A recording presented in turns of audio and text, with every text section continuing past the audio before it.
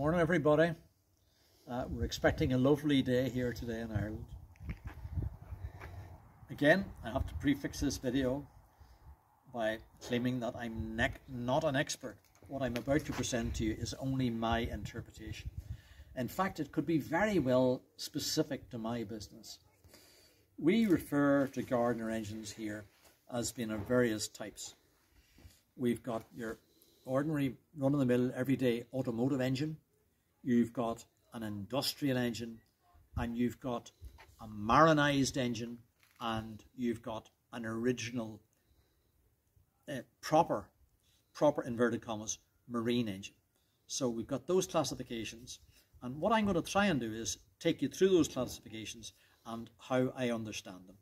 I hope I can make that clear. We're going to start with, from a video point of view, the simplest of these type of engines.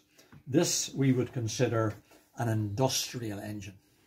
Now, I know for a fact that this one drove a generator, and it was probably housed in a lighthouse.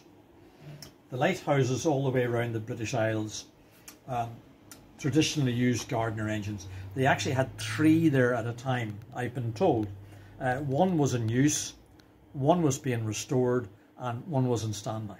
So this is a 3LW. So what are the characteristics of this engine? Well, the most significant one is that there's no adjustment on the throttle, or very little. The throttle is in effect fixed, and you'll notice there's no advance and retard mechanism.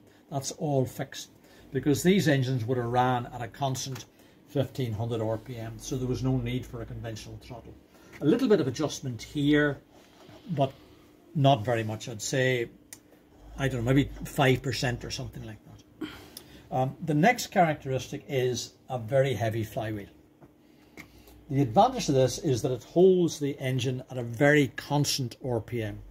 So if you're welding, for example, whenever you strike the arc with the welder, the engine won't really slow down, so your voltage won't drop. All because of the momentum stored in this big heavy flywheel. Otherwise, you know, the heads, the block, the crankshaft is really standard. Okay, I hope that's clear. We'll move now on to the next least interesting engine, and that's an automotive engine.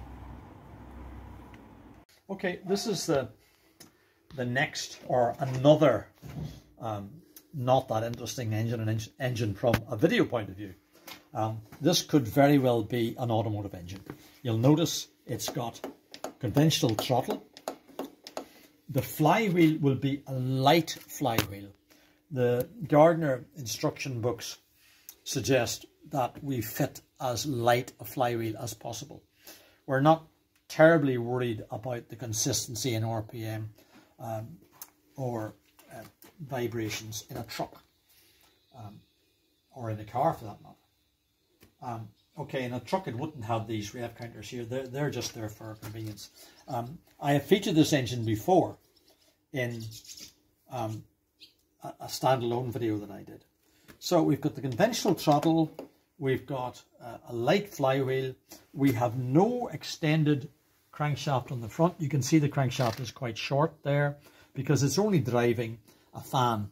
There would normally be a fan up here.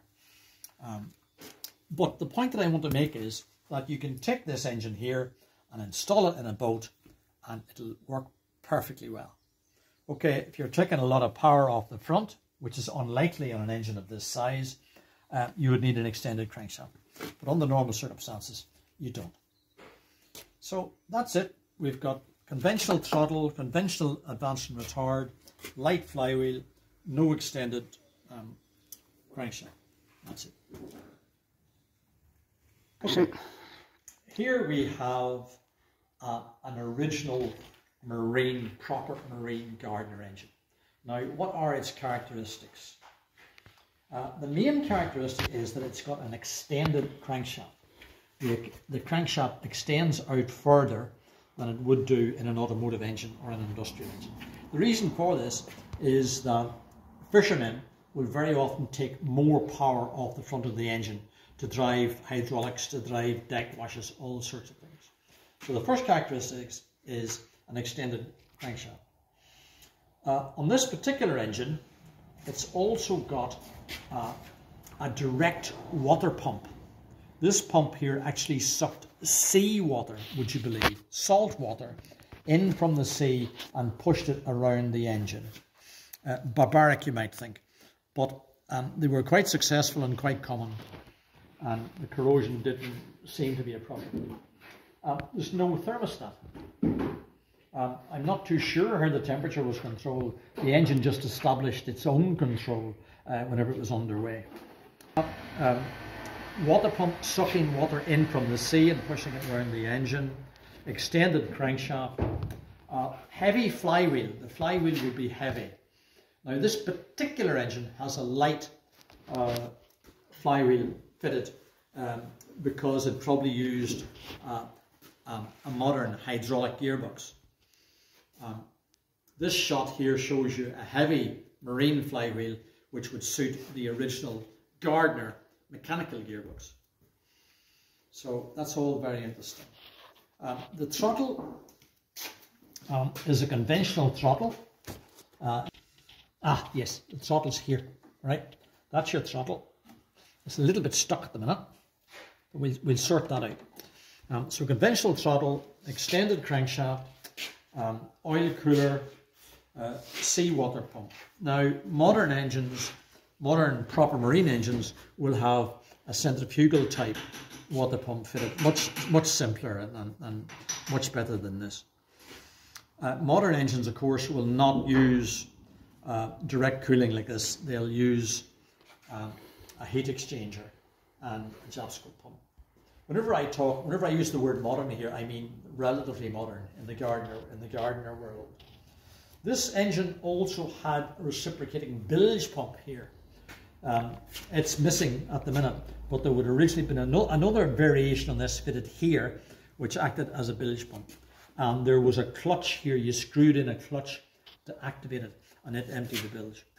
Somebody has done away with that. They fitted on this pulley here, which would have been belt driven from here, and again it would have driven a modern Zapsco type pump. Right, originally this indicator would have been fitted on here so that you could see the flow of salt water through from this pump here. We'll have to refit that. That's if we're sticking to direct cooling. As I said, the modern variation of this will have a heat exchanger and a modern Zapsco pump.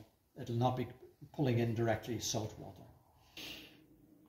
So this is some obvious features on a proper marine 8LXB in this instance. You'll notice the original header tank, massive header tank, and you'll notice that the thermostat housing is completely different, and there's twin thermostats in there. So those are just some things that you can look out for on a proper original marine 8LXB. Here we've got a marine gearbox oil cooler. Those darker pipes there, the oil, and the fatter pipes are the coolant exchanging heat with each other. Again, you're not going to find that on an industrial engine or on an automotive engine. You could possibly find it on a marinised engine though. Now here we've got an original of original Gardner engines. This is an 8L3B that we restored some years ago.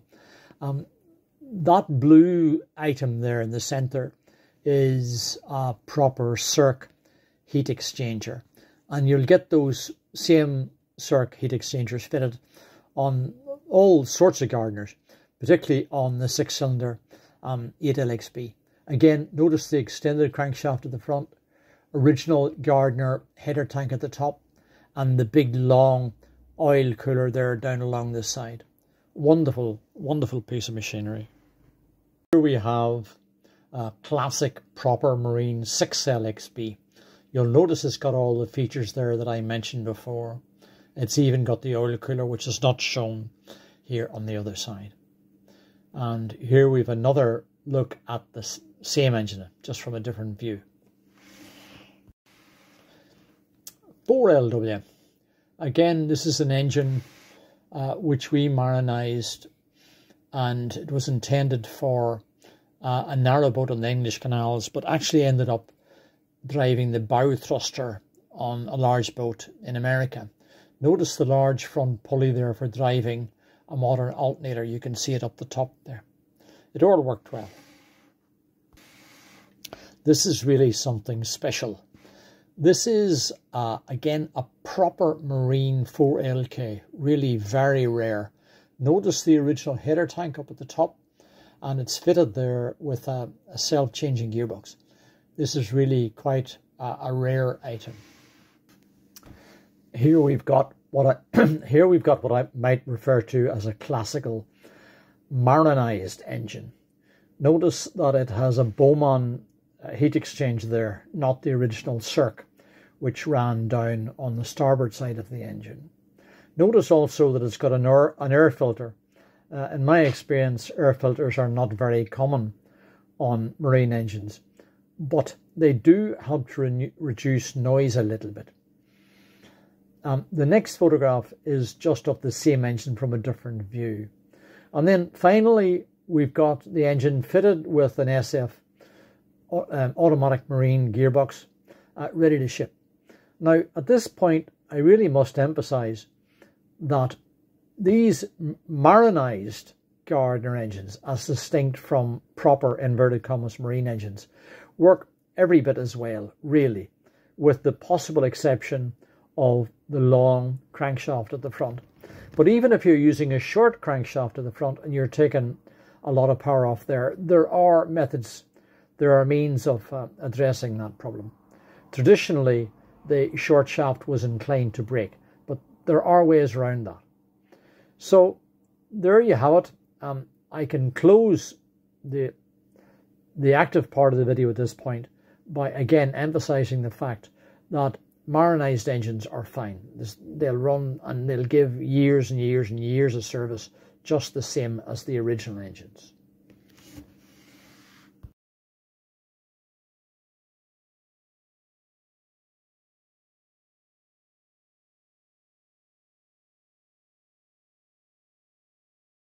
Okay, I hope you enjoyed that.